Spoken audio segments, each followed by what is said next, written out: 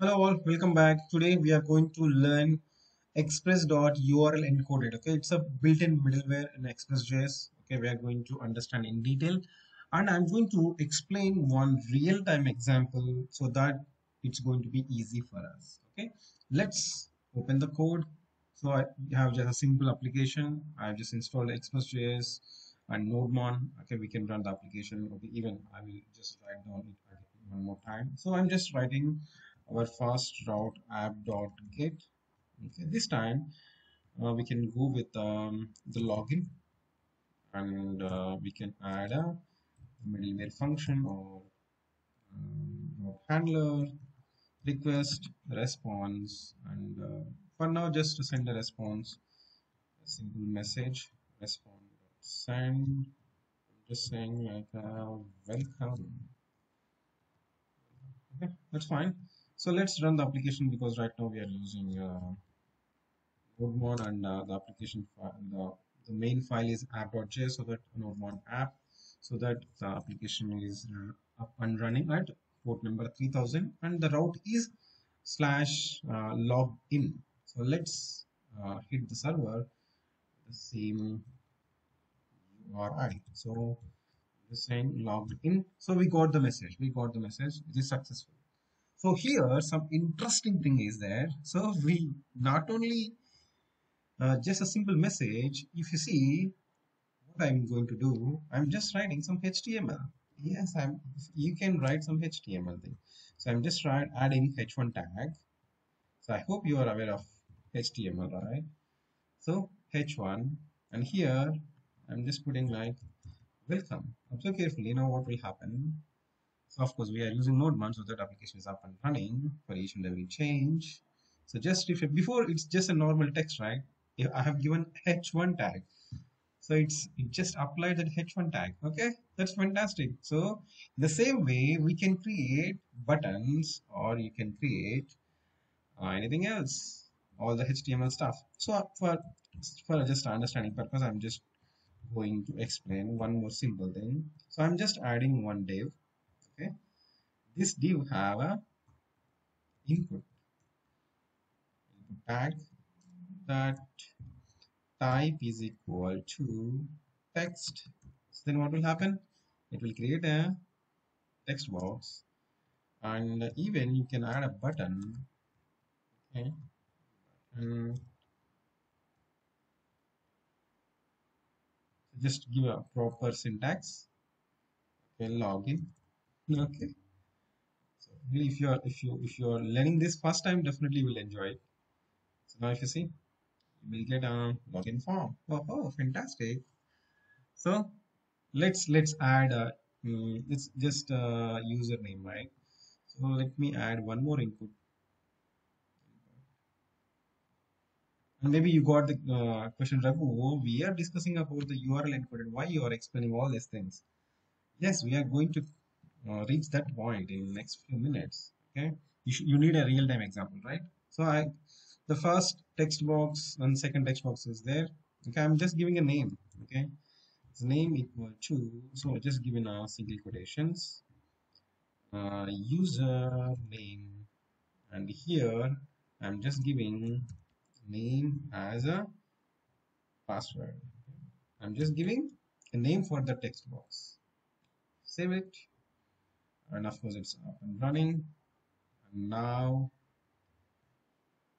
just refresh. So you got two text boxes. Okay, you can make it much more. You can add CSS as well. Okay, so if you have some patience, just add some CSS as well. So this is the simple thing. So you see what will happen.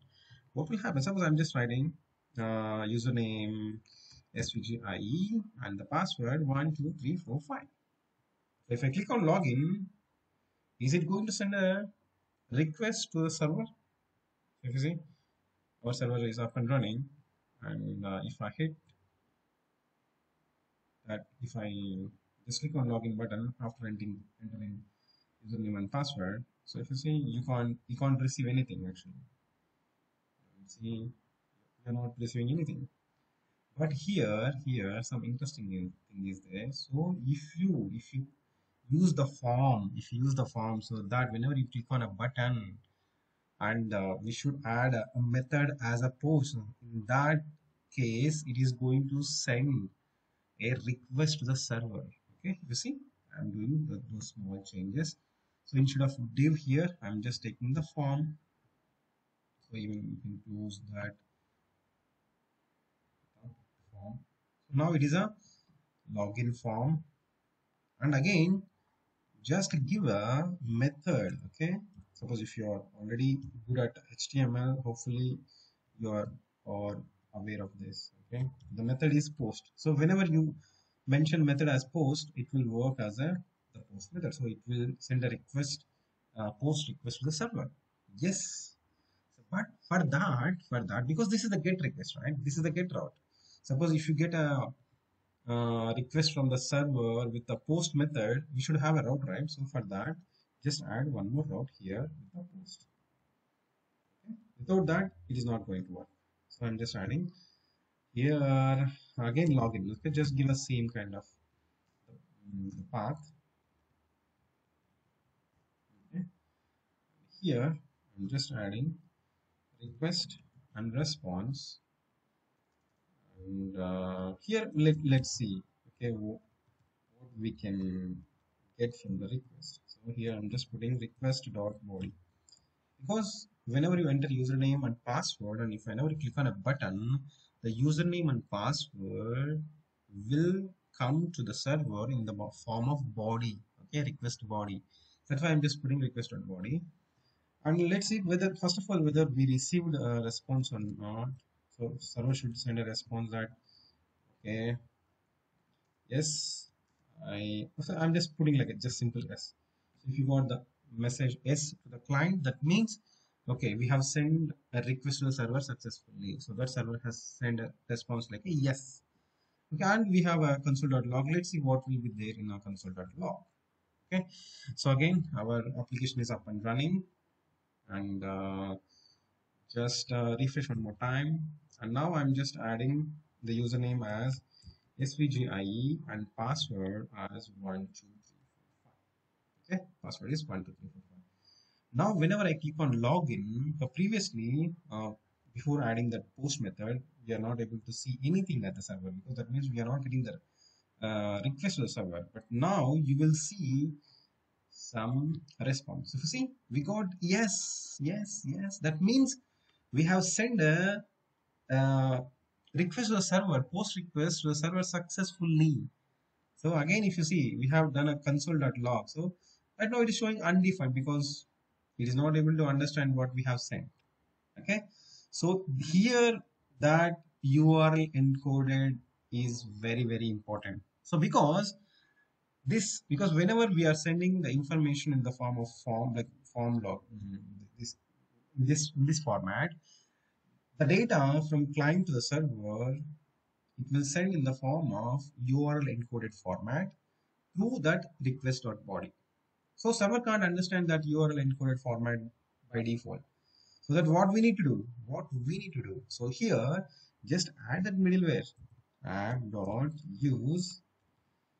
Just adding express dot URL encoded. So that let's see whether it will give a details properly or not. So here I'm just writing SVGIE and the password as 12345. Okay, now just click on login. So we got the success response, but let's see what is there in the console.log. Hey, fantastic! We got username and password, right? Where you have mentioned this username key, where you have mentioned password key. Just go back. Just go back to the code. Observe carefully. We have given a name, right? Name to the text box as username and the second text box name as password, so that it will consider it as a key, and value will be the text what you are entering into the text box. So it will create an object and it will send it to the server. So that format is in a URL encoded format. So if server wants to understand that, so that we should parse that URL encoded format, right, into a JSON format. So that's why we need URL encoded.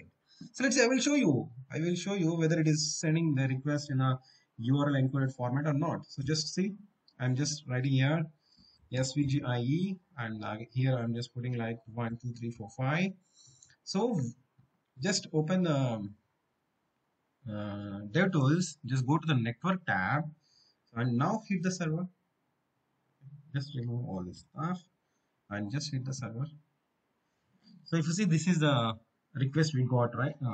We have sent a request and we got the response as a 200. Okay, successful. And the request header, okay, this is the response header. Okay, this is the request header. Understand, just observe carefully. Observe carefully. That's, yeah, content type. Observe carefully here. Content type. What is this content type? Application forward slash x hyphen www hyphen form URL encoded.